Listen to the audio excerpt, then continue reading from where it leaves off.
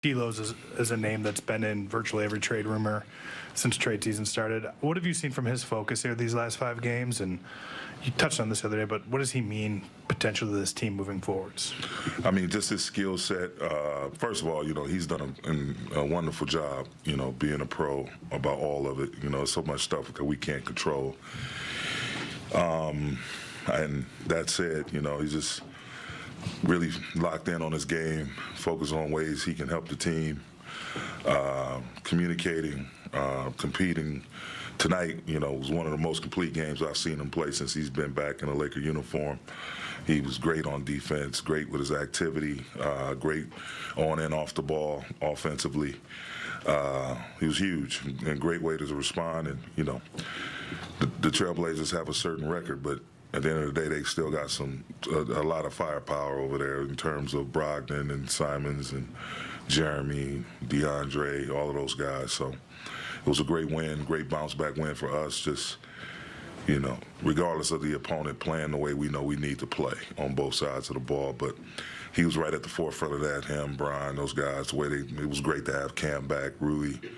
All of those guys really pitched in. It was a total team effort. Darvin, that starting group had some success in both the first and the third quarter. Not that typical point of attack guy, maybe defensively on it, but other strengths. So what did you see from there, and does that shift in any way, kind of like the scheme or the way you play or things like that?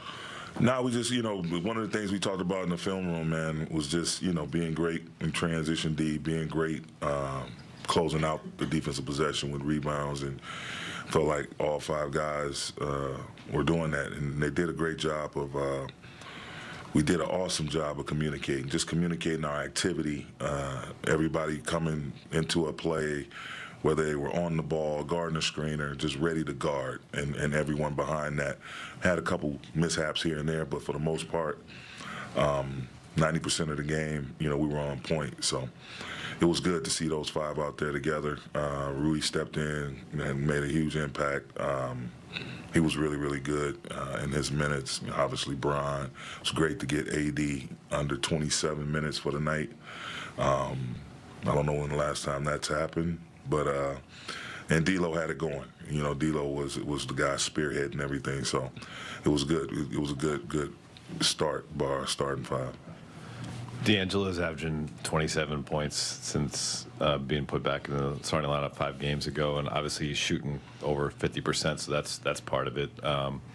Is there anything that coincided with that shift in terms of how your overall offense has been executed that has contributed to his personal success? I think whenever we play with pace, whenever we push the ball, we're consistent with our running habits, we're forceful with our running habits, all types of things are going to open up. And again, we stress whether, you can, it's a multitude of ways to put pressure on a defense, and early in transition, really starting with great defense, but even still, the other team makes a field goal, getting the ball out quick, rushing it up the floor, getting into what we need to get into in order to be able to explore multiple options. And I think along with that, playing with a physicality.